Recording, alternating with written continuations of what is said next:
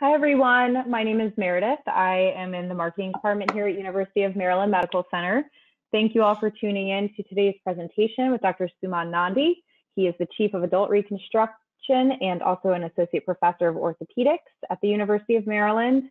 He will be discussing hip and knee arthritis and joint pain today and treatments for long-term relief.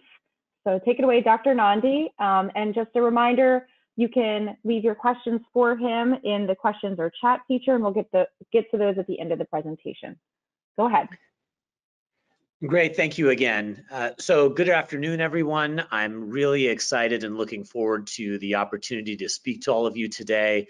Again, my name is Sumon Nandi. I'm a hip and knee replacement surgeon at the University of Maryland.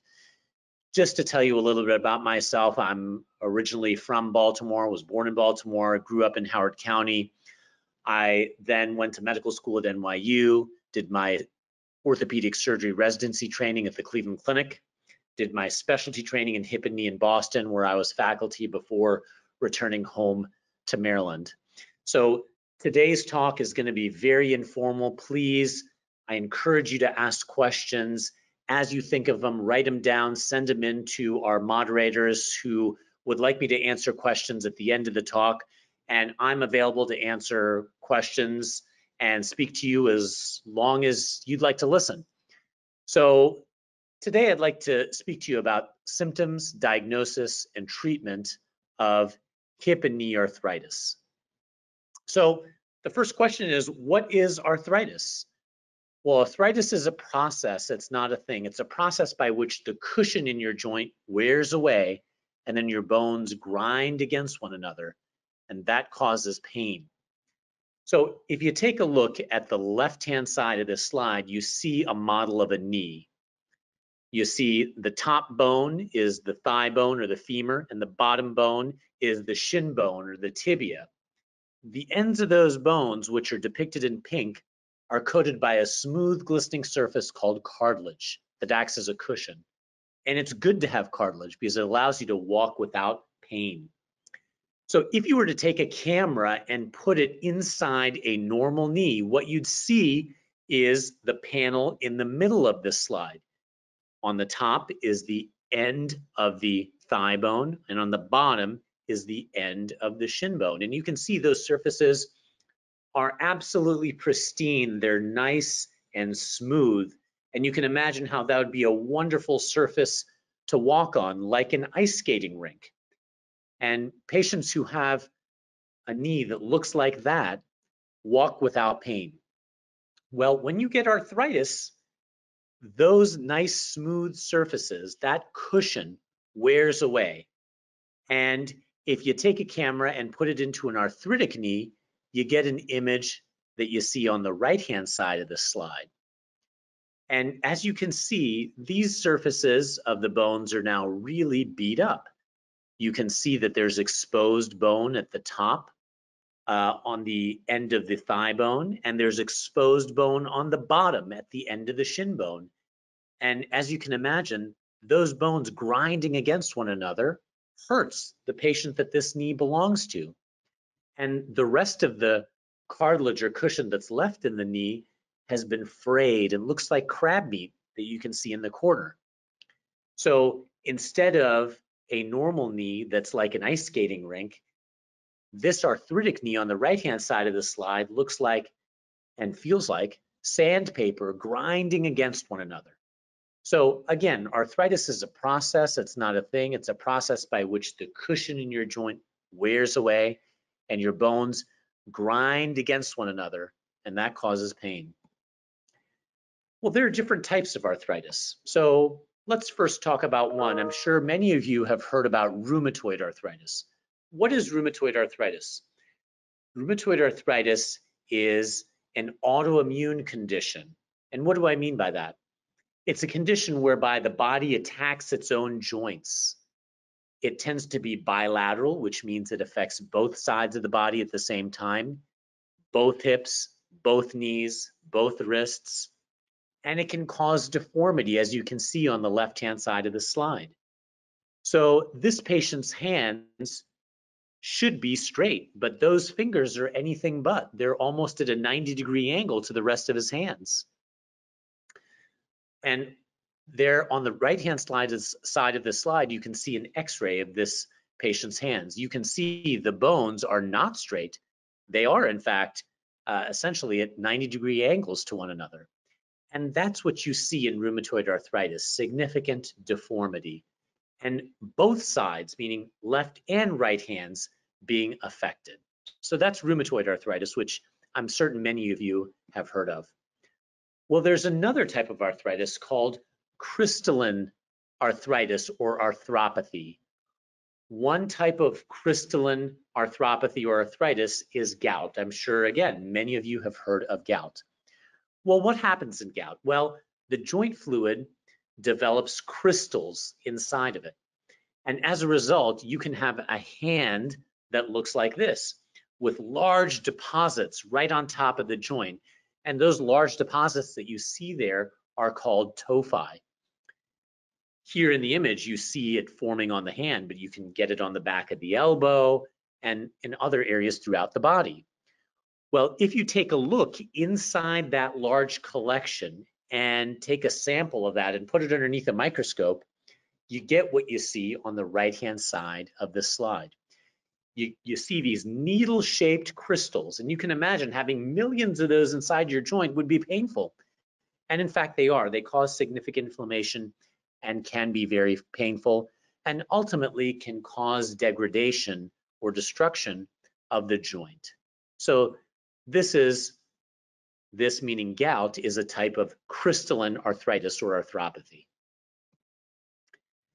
Now we move on to osteoarthritis, which is the most common type of arthritis. It's unilateral, meaning it affects typically one side of the body at a time. That's not to say it can't occur on both sides, but it's typically on one side of the body or affects one side more than the other. And why does osteoarthritis occur? Well, it's thought to be a wear and tear phenomenon, just like the tread on your tires wearing away over time. The cushion in the joint that I showed you in the first slide just wears away over time. Well, let's take a look at the left-hand side of the slide. This is a picture of a patient who has osteoarthritis.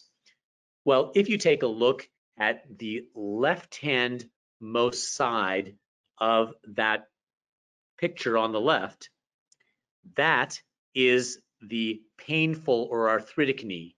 You can see how it's swollen, it's puffy, and that leg is starting to bow outward compared to the knee on the right-hand side of the picture.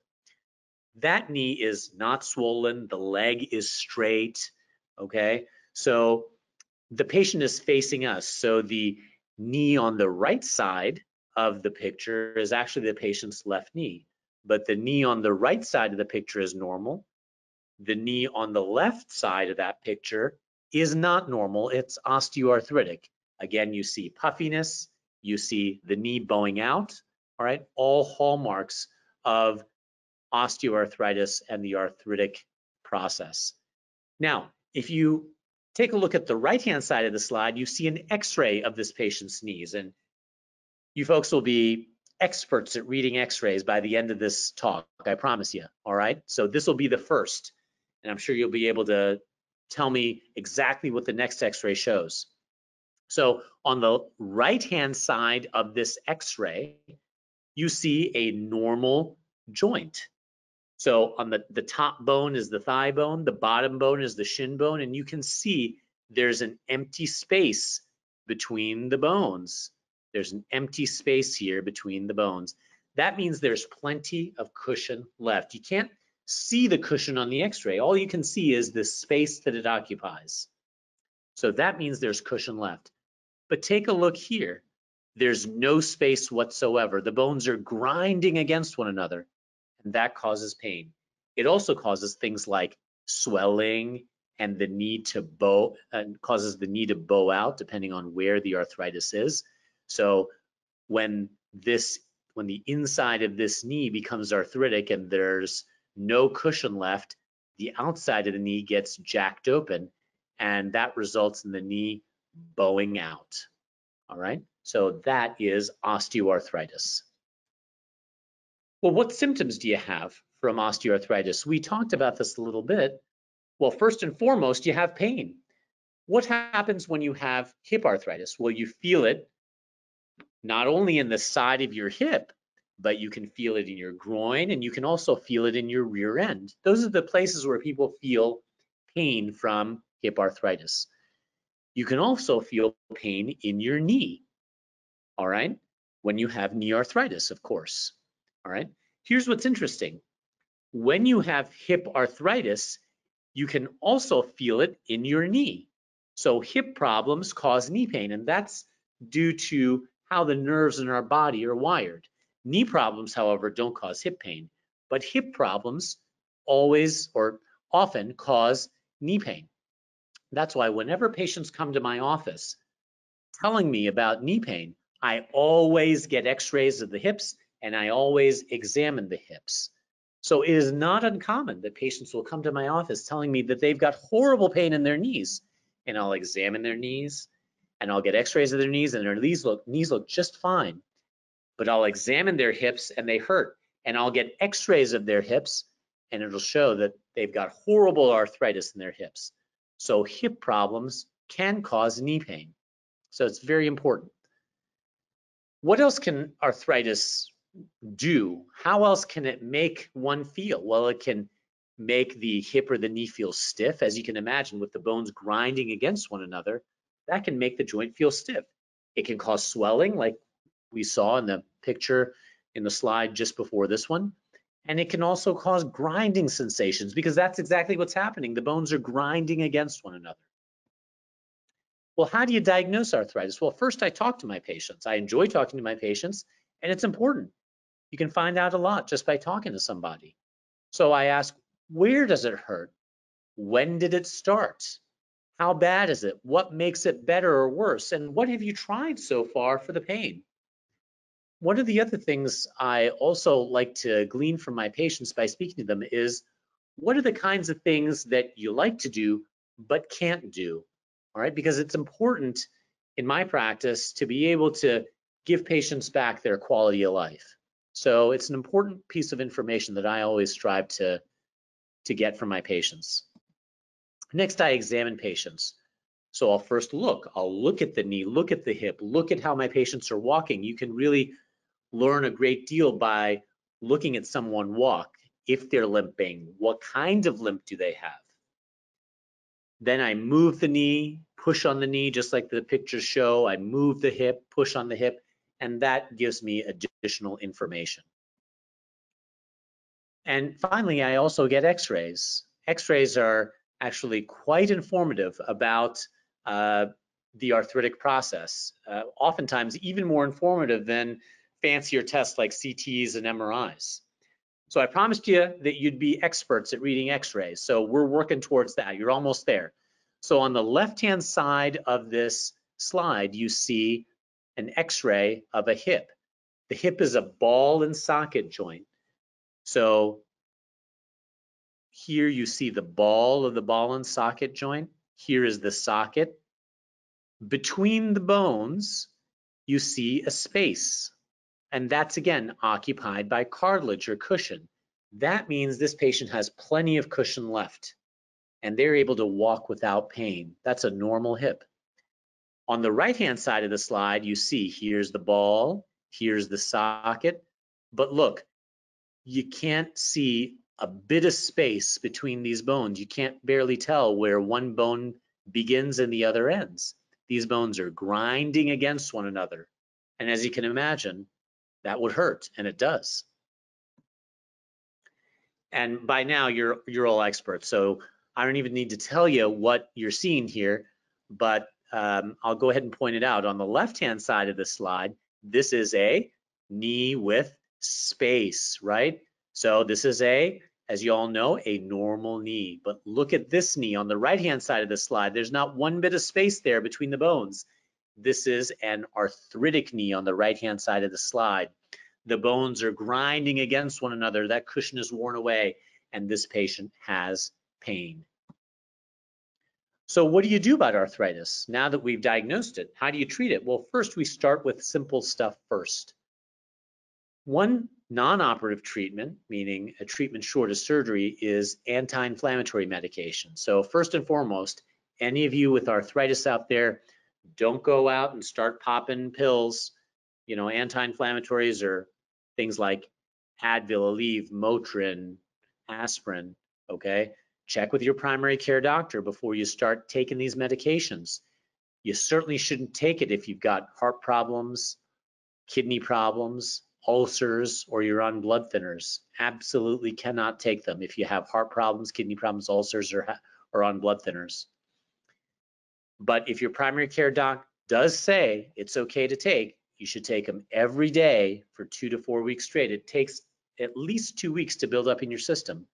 You should take them with food, but if your stomach hurts, stop right away, okay? Because it can do damage and we don't want that. So check with your primary care doctor before you start taking these medications. The next is physical therapy. You may say, well, doc, it hurts me to walk from here to, you know, here to the next room. What good is physical therapy going to do? Well, the purpose of physical therapy is to strengthen the muscles around your joints so that those muscles can function as a shock absorber, because your natural shock absorber has worn away. So that's the means by which physical therapy can be helpful, as is shown in these pictures here. The next potential non-operative treatment is a steroid injection, and these steroids aren't what the baseball players are taking, right? These are legal. What steroids are potent anti-inflammatories. They're not the same medication as Advil, Aleve, Motrin, ibuprofen, all right? They are anti-inflammatories that are far more potent, and they're injected directly into the joint, and they can decrease the inflammation in your joint and help relieve pain. So the next question is, when do I need surgery? So I don't tell my patients when to have surgery, and I don't twist anyone's arm into surgery. When my patients tell me, I've tried everything short of surgery and I can't live the way I want to live anymore, then it's time to think about surgery. And what do we mean by surgery? Well, the most reliable treatment, surgical treatment for arthritis, is a total joint replacement. And that's what I mean by surgery. So a hip or knee replacement. So I'm going to show you a cartoon of a hip replacement. So what I'm going to do is first I'm going to talk you through a hip replacement, and then I'm going to show you the video. All right. And that'll help us really understand what we're seeing to the best of our abilities. So in a hip replacement, again, the hip is a ball and socket joint. So what we do is we remove the arthritic ball, resurface the socket with a metal socket and a plastic liner, put a stem down the thigh bone and a ball on top. And that gives you nice smooth surfaces that glide against one another, as opposed to your bones grinding against one another, and that takes away your pain. So first, we enter the hip joint. We remove the arthritic ball, resurface the socket with a metal socket and a plastic liner, put a stem down the thigh bone and a ball on top. And that gives you nice smooth surfaces that glide against one another, as opposed to your bones grinding against one another, and that takes away your pain. Great. And it's as easy as that. So this is a before and after image of a hip replacement. So on the left-hand side, you can see there's no space between the bones. This is an arthritic hip. This is an after image of a hip replacement. Here's the metal socket, plastic liner, which you can't see, stem down the thigh bone and a ball on top. That gives you nice smooth surfaces that glide against one another, as opposed to your bones grinding against one another, and that takes away your pain. So now I'd like to show you a cartoon of a knee replacement. Let me talk you through it, and then I'll show you the video. So what we do in a knee replacement is we cap the end of the thigh bone with metal, cap the end of the shin bone with metal, and put a piece of plastic in between. That gives you nice smooth surfaces that glide against one another, as opposed to your bones grinding against one another, and that takes away your pain. So let's take a look at the video. So first, we enter the knee.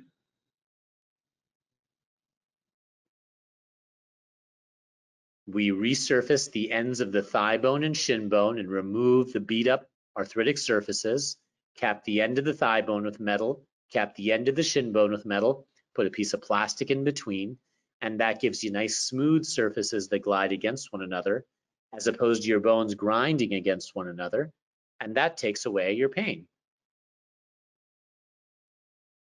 Great, again, as easy as that.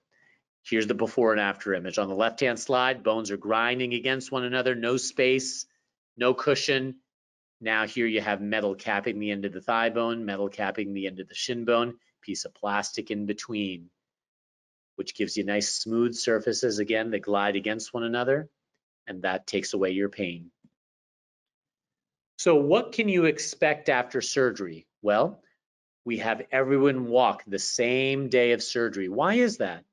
Well, the studies have shown that the more quickly we get patients up and walking, the better and faster the recovery is. And that's very important to us. So that's why we get everyone up and walking the same day of surgery. After a joint replacement, patients go home either the same day or stay overnight in the hospital. So everyone who's medically suitable is able to go home the same day. And what do I mean by medically suitable? As long as you've had less than 90 birthdays, all right, you're medically suitable. As long as you haven't had organ failure, meaning congestive heart failure, a kidney or liver transplant, all right? As long as you don't have a actively failing organ, and as long as you don't have sleep apnea. Those patients do need to stay overnight for monitoring in the hospital, but everyone else is eligible to go home the same day. Why send patients home the same day? Is that just a matter of rushing folks out of the hospital so we can make room for the next patient? Or is this something that insurance companies are telling us to do? Or are we running out of room in the hospital? Actually, none of those things. The reason why we like to send patients home the same day, if possible, is it's because it's better for patients. So the studies done on outpatient, meaning patients going home the same day, versus inpatient joint replacements, when patients stay at least overnight, the studies have shown that there are no increased risks with going home the same day. The most recent study done on this subject has actually shown that if you go home the same day, the risks are actually less. So outcomes are better and risks are less if you go home the same day. Well, why don't we keep patients longer than overnight? Well, in the late 60s and early 70s, when hip and knee replacements first started, patients would come into the hospital a week before, would undergo the sterilization process for their skin. They would stay for a week or longer after surgery. Why don't we do that anymore? Well, because we've learned a lot over the years, and the studies have shown that if you stay in the hospital longer than overnight, your risks of getting a blood clot in your legs that can go to your lungs and cause significant problems is higher. We do everything we can to minimize that risk by giving everyone blood thinners to prevent blood clots, as you see on the slide. But we really ideally need to do everything we can to minimize that risk, and that includes getting patients up and walking the same day and not spending longer than overnight in the hospital. And once we do all that, you enjoy being pain-free, just as is shown in the picture at the bottom of the slide.